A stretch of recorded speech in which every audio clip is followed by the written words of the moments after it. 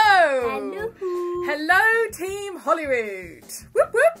Are you going to say hello at any point? Oh yeah, oh hi! Good morning. You are joining us on a very sunny day here on planet Earth. Sunny? Welcome. I think I could have said any kind of weather and you would have argued with me. Right, let's try it again and see what happens. No. Let's try it, let's see what happens. Welcome to the very first Holyrood Happy Hour podcast. It doesn't get more exciting than this, ladies and gentlemen. Now, the name has upset my co-host because, as I'm sure you've noticed from looking at this podcast, it's not actually an hour. But I love alliteration and I just couldn't resist the Triple H. She's an English teacher. Stop whispering into the microphone. So, that wasn't a whisper.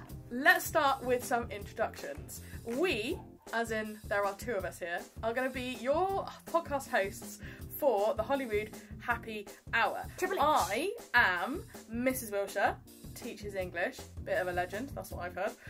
But from now on, you can call me Napoleon. And I'm Miss Wilsher, and I teach music. And for the purposes of this podcast, you can call me Nightingale, like the nurse or the bird. The purpose of this podcast is and it's going to be once a week, particularly while we are in lockdown and we are not at school. It's an opportunity for us to link together as a community, as the Team Holyrood brand that we all are part of. Team Holyrood, whoop whoop. It's an opportunity Hashtag to give us Team Holyrood. To give us that link. So it's to give you a link to us. And it's to give us a link to you, because we're really hoping that some of you are going to get in touch.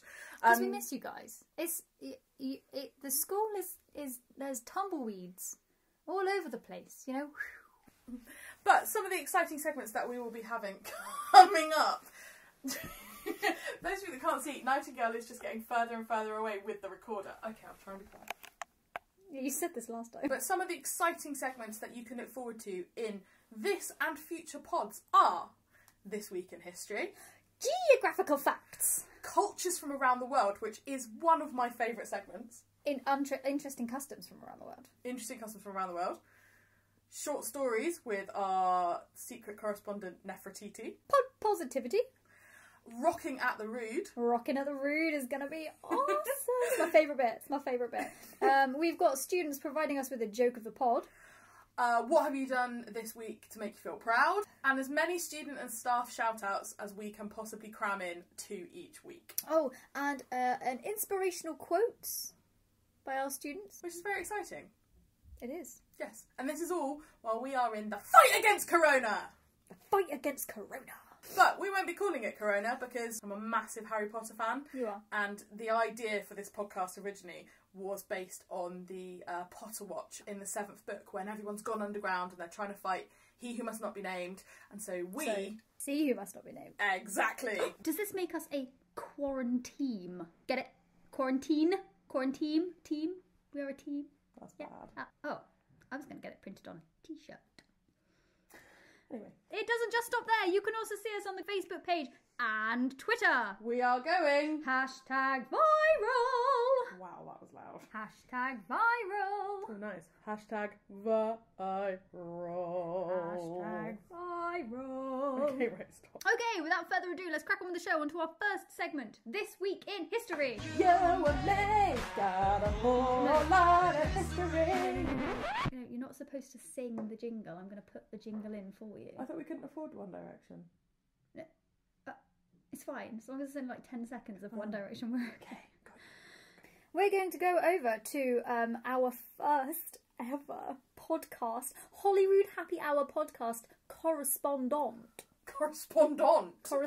I really am filled with the urge to go, everyone give it up for America's favourite fighting Frenchman! Lafayette! We're not calling Mr. Tozer Lafayette. Do you know what? My year 8s did a really good job of rapping Hamilton. I can imagine. They were amazing. So good. I'm taking this horse by the red coats, making red coats spread with blood stain, and I'm never going to stop until I make a drop of scattered their remains. My tiny Napoleon, my mini Napoleon, is obsessed with Hamilton. She's very good. Yeah, she is good. I would like to introduce Mr. Tozer. I'm going to say we let him choose his own code name, but actually we chose it for him because we got very excited. Yeah, we did. So we are going to hand you over. For two very different reasons. We're going to hand you over to Mr. Tozer, who will now henceforth forever and ever be known as Nero. Like the coffee. Like the Roman emperor. So I got excited because I thought we were naming him after the type of coffee that, although, are we allowed to brand coffee?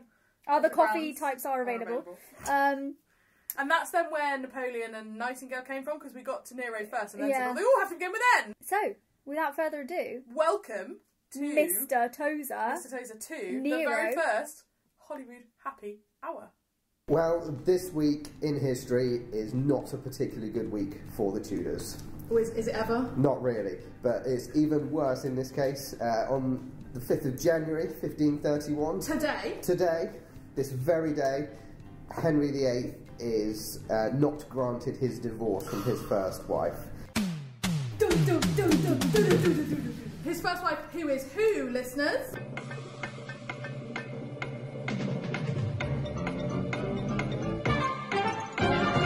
Catherine of Aragon. Catherine of Aragon! Oh, can we get Catherine 6 in here? You know, the divorce. Beheaded. Died. Divorced. Beheaded. Died. Divorced. Beheaded. Survived. Oh yes, because I can make that. it gets even worse because tomorrow, the 6th of January. The 6th of January. See, I'm keeping up. 1540, he marries his fourth wife. Oh, different years? Oh yeah, different years. Well, I mean, it's Henry VIII, so... But it's still the same one. Wouldn't put it past him. Yeah. Hang on. Divorce, beheaded, died, divorce. Is that Anne of Cleves? That is Anne of Cleves. Winner! I literally feel like you guys are just history nerding out right now. Well, I did warn you it would We are. happen. Yeah, it's cool, it's fine. I'm just over here, minding my own business. You're free to guess. Yeah, I'll guess. Okay, here you go then. How long was she actually queen for? I don't know, 20 years. 20 years. 6 months. Oh, I didn't know she that's lasted very that short. long. She lasted 6 months.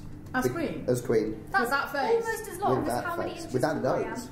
That's almost as long as how many inches tall you are. You're 6 months tall. Yes.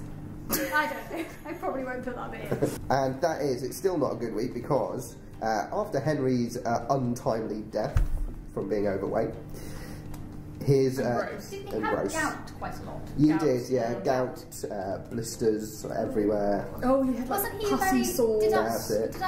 Was it Horrible Histories maybe that said that he was just a very smelly man? Should we maybe have given out a warning that listeners should not be listening to this whilst trying to eat their breakfast?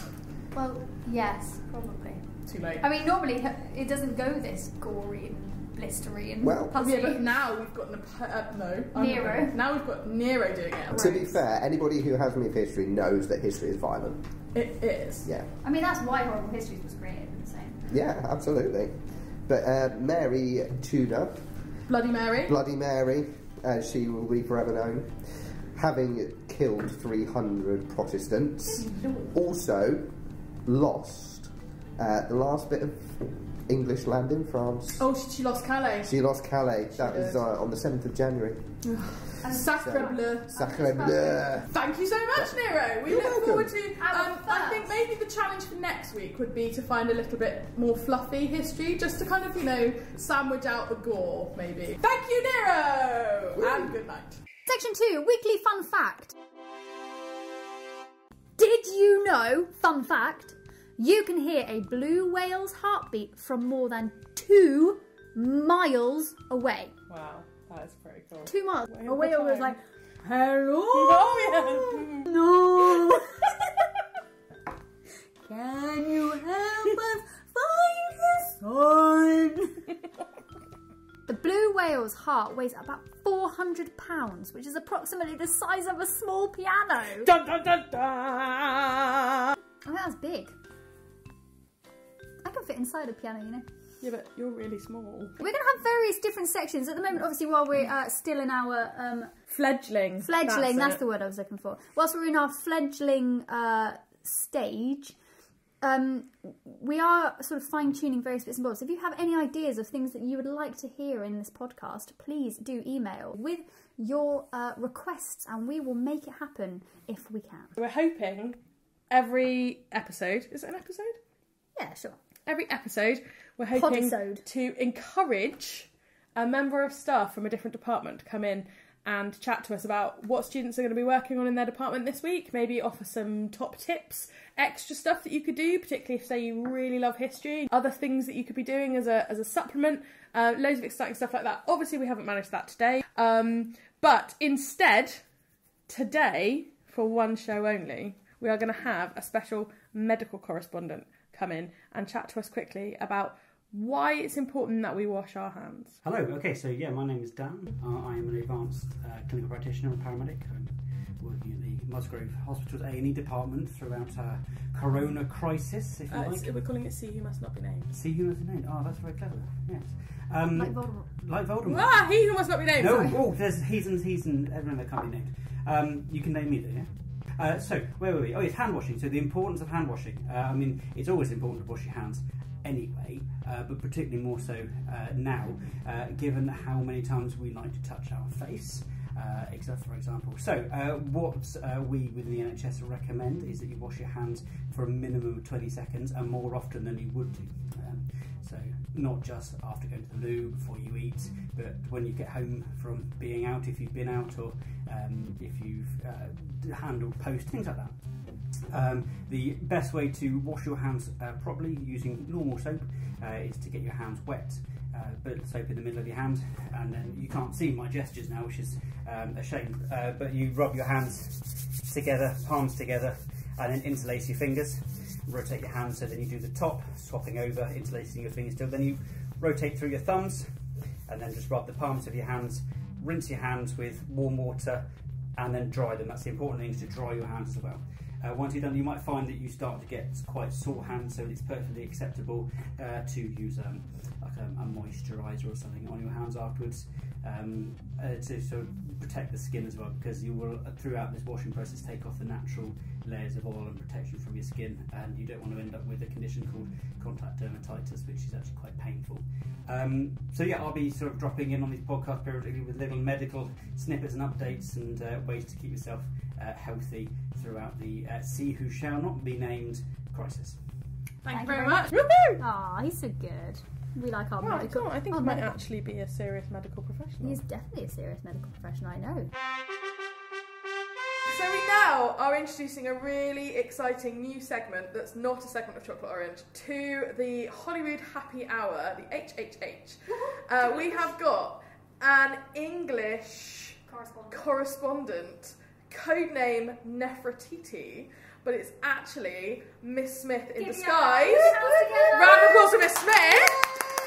Welcome to the Holyrood Happy Hour, Miss Smith. Thank you for having me. Thank you for joining us.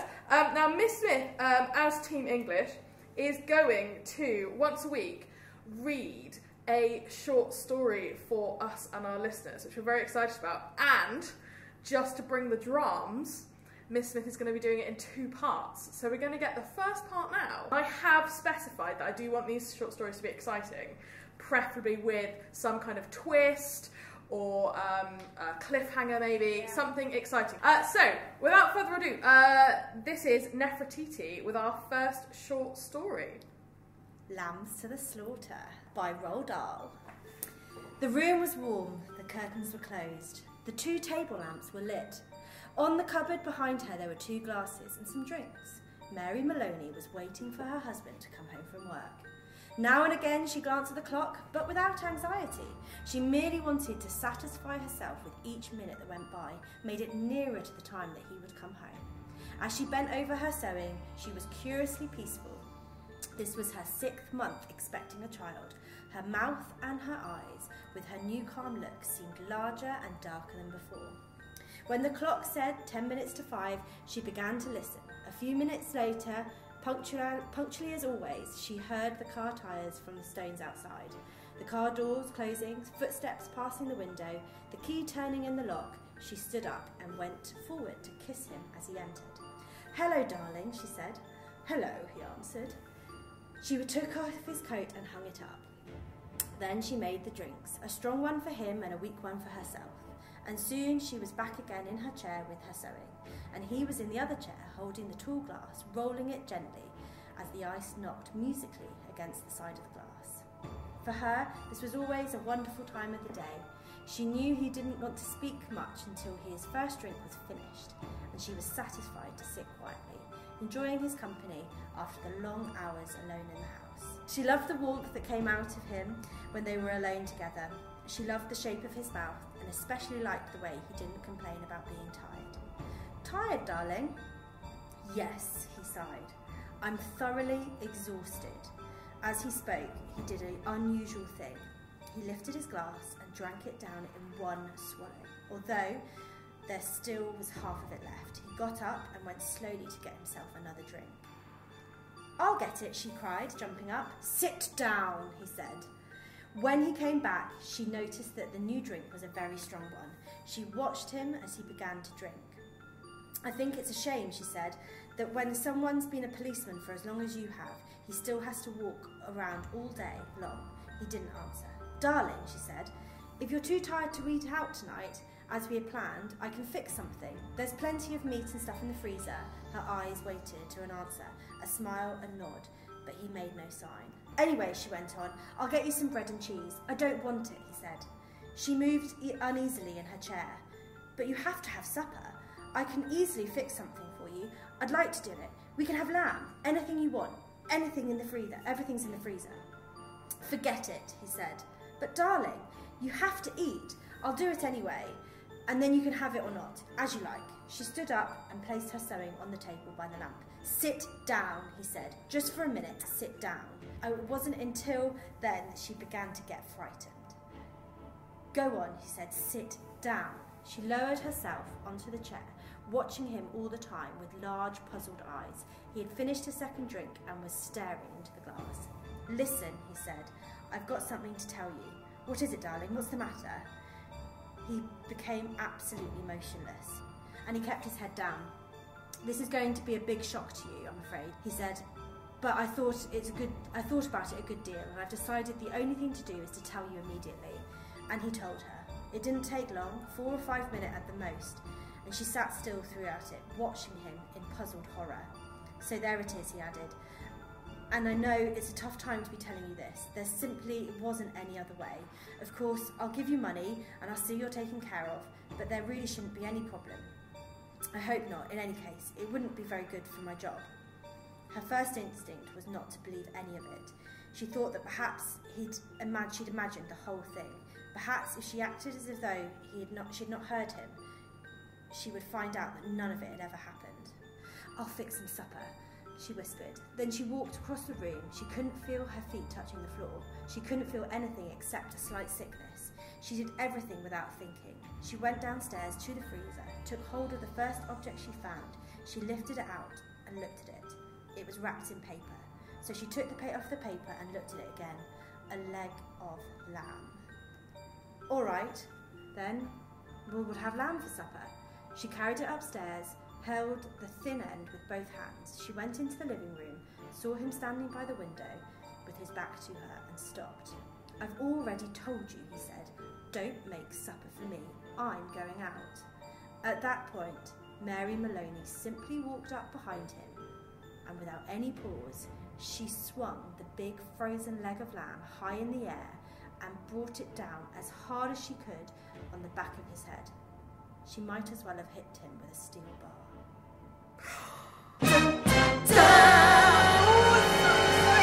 She's hit him with a frozen leg of lamb. Is he dead? Is he not? Is he dead? What's happening? I mean, I think we can assume he's leaving her.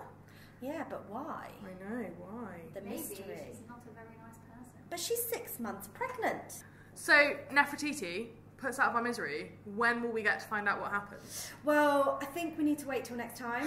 Next pod! I'll be there. Pew, pew, pew, pew, pew. Lands to the slaughter, part 2. So now we've come to the section which is my favourite bit, and as It's Mrs. Wilsher's little baby. as Nightingale just described it as, it's my baby. Oh, sorry. What's your name? Napoleon. Napoleon's little baby. Brilliant. So I think it's really nice to have a section in the pod, particularly with all of the kind of negativity in the news at the moment, and it's really easy to feel really bogged down. We're locked down, we're not seeing people, we're quite distant from people. Is to have some learning remotely. We're learning remotely. It's good to have some feel-good news stories that are happening this week that can kind of lift us up. And That's I felt right. like We're up today. well, are we? And I felt like... Is this live? Is it not? No, it's not live. I would never be allowed to go out live. So I felt like this week it had to be the Oxford AstraZeneca vaccine going into the first patient. It happened yesterday, so it's still within the confines of this week. His name was Brian Pinker. He's 82. He's 82, and he is the first person that has received the Oxford AstraZeneca COVID-19, see who must not be named, vaccine. And this is massive, okay, because this vaccine was developed by scientists at Oxford University. It's a British vaccine, and normally vaccines can take up to 5 years to get to this point. And so the fact that they have done this in 10 months is nothing short of amazing, I think. I've got complete and utter awe for scientists anyway. I know, they're just so clever, aren't they? They can do really clever things. I mean, anyone who can understand physics is a complete genius. And like chemical symbols. Like the periodic table. I just look at it and I'm like, I don't know what pH means. What is a pH? Somebody tell us. Nobody knows. So this vaccine is a brilliant tool that we now have. It's something that we can fight see who must not be named with. And the other part of pod positivity that I thought would be really good to talk about in the first week is I've just had my first COVID test. Your first COVID test? Yeah, and you have as well. I have as well. So all the staff today have been through the testing centre that the amazing... and some students.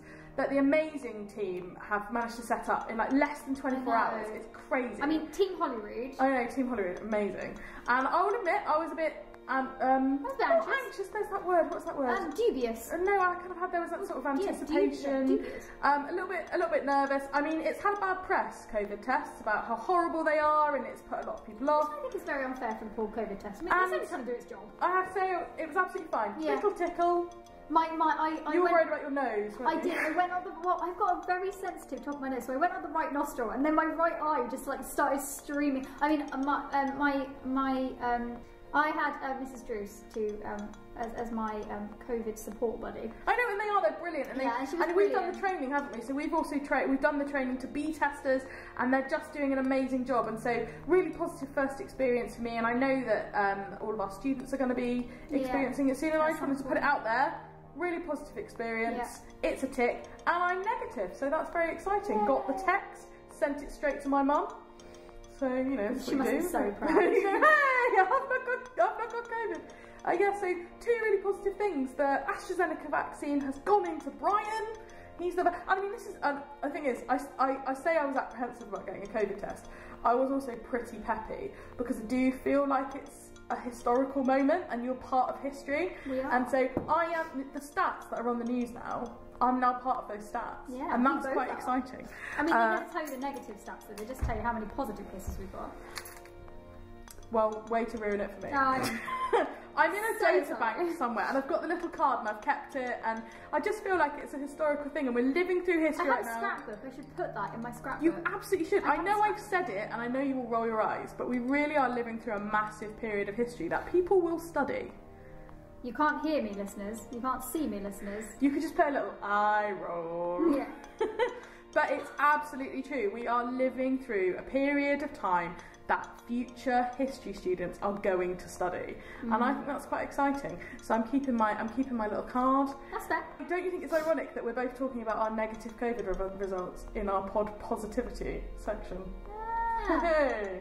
But no, so two very positive things today. Something for the country and something for Team Holyrood as a community as well. So amazing. And I took loads of pictures. I made the testers post with pictures. It's just I just can't believe that the sports hall's been turned into something so such a history nerd, so organised and amazing. I'm telling you, we're going to look at those pictures one day and go, God, do you remember 2020? Well, we're in 2021 now. No, I refused to add 2020 to my age. So, of course, This podcast is our way of connecting with you, and it's your way of connecting with us while we can't be at school and we can't be together. You can absolutely get in touch with us. You can send us in shout-outs. You can do it through our GAPS emails. Yep. So if you want to get hold of Nightingale, aka Miss Wilsher, you would email N Wilsher, and Wilsher is spelled WILSHER, at gaps.holyroodacademy.com. And the reason that I made Nightingale go first is because I couldn't quite remember mine. So if you wanted to email me, that would be kwilsher at gaps.holyroodacademy.com. It feels like there's too many dots. No. So you can get in touch with us either of those ways. If you want to send a shout out to some of your or friends, you can send it to nwilsher at educ.somerset.gov.uk. Either or. But yeah, so we'd like to hear some shout outs. We'd like to hear some fun facts. We'd like to hear how you're getting on with your remote learning. What have you learned this week? What have you done this week to make you feel proud? So yeah, do get in touch with us. It's lovely to hear from you. And this pod is for you guys, you wonderful Team Holyroods at home. So to connect you to each other, to connect you to us, to inspire you, to keep you going, to fight the good fight, or we will fight them on the beaches. Talking of Winston Churchill and talking of being inspirational, I have got lovely George in year 7. You have? To read us a positive inspirational quote for today, and the quote is by Winston Churchill. George, who coincidentally has the best English teacher in the world. And hashtag just saying. No, and has the best music teacher in the world. Does he have Mrs. Sieb? He does have Mrs. Sieb. Oh, did it hurt you to say that? It did hurt me to say that. But no, it didn't, because we are a formidable team, Mrs. Sieb, and has the best tutor in the world. He does have the second best teacher in the world. Everyone likes to write their own reviews. Anyway, George, take it away. Success is not final. Failure is not fatal. It is courage to continue that counts. Oh, it's so nice to have students on the pod right from the word go. Like, it's been brilliant that you managed to go out and get George to do that. We're going to go over to Ruben now, who is going to tell us our joke of the pod. Joke of the pod. What do you call a pig that knows karate? I don't know. What do you call a pig that knows karate? A pork chop. So one of my favourite sections now. Mm-hmm. Can I sing? Well, I put the sound in, like... Go for it. What have you done this week to make you feel proud? It's never too late to try. And this would be the point where we want you, in future episodes, podasodes? Podasodes, I think, is what we decided. This is the point where in future podasodes we'd love to hear from you about what you've done this week that's made you proud. And it doesn't have to be anything particularly enormous. I mean, if you have walked laps of your garden and raised £57 million for the NHS, marvellous, we'd love to hear about it. If you got up, got dressed, cleaned your teeth and did all your home learning, we want to hear about it as well. So, Nightingale, what have you done this week to make you feel proud? What have I done this week to make me feel proud? Do you know what? I'm going to go ahead and say it. I had my very first COVID test. I know you've put that in your... Positivity! Positivity now. No, you can be proud of it. But, you know, I was nervous about it, about sticking something that far up my nose. Pulling off your own nose. I really was. I have a very sensitive nostril. Nostril. Called Nigel. I have a very sensitive nostril. Anyway, but you're proud of the fact that you've done it. Yeah. Amazing. Especially since I don't really like hospitals either, or the dentist. Well, it wasn't in a hospital; it was in the sports hall. Yeah, but it's the NHS. So yeah, had my very first COVID test. One of what I expect will be many in the coming weeks. So, Napoleon. What have we done this week to make you feel proud? Well, it may seem like nothing, but I'm particularly proud of it. I'm proud of the fact that I have essentially successfully taught on Google Classroom. Because at my old school, we didn't use Google Classroom. No, we didn't, did we? This is my That's first learning curve. That's my first foray into the Google Classroom. And it sounds really cheesy, but I set my lessons and then I literally sat by my computer and waited for students to submit their work. I've read every single piece of work my students have submitted and enjoyed it and responded and probably, you know, filling up their email boxes or wherever the comments go. But it's really exciting to feel like it's worked, and to feel like, and a couple of times I've made a comment and then a student has said thank you back, and it's probably as close as I'm going to get to an interaction with my students at the moment. Look, one of my year 8 students actually just sent me a message that said thank you for the lesson today, and it was just really nice. I'm proud of myself for being able to use Google Classroom, which may seem bananas. I think that's very good, and I think a lot of our year 7s maybe will probably be saying the same. Yeah. Well done. Well done to you. Yeah, so there you go. That's my feeling of pride this week. So so that wraps us up. That brings us to a close for our very first Holyrood Happy Hour. We hope you've enjoyed it. We've enjoyed making it. We hope you enjoyed listening to it. We'd love to hear from you, so if you want to get in touch. Miss Wilsher, who are you going to shout out to this week? Who are you shouting out? Do you know what? I think I can predict it. I think I can predict who you're going to shout out to. I don't know. I don't think you can. Okay. I would like to shout out to Mr. Tozer for being the first... Were you going to do Mr. Tozer? No, I thought you were... No, go, yeah, Mr. Tozer. Mr. Tozer for being the first Holyrood Happy Hour correspondent. Nero, not the coffee. In the history of the Holyrood Happy Hour podcast. Yeah, well done, Mr. Tozer. Do you know what? He didn't even flinch. I sent him an email saying, I have a proposition for you, and he just agreed.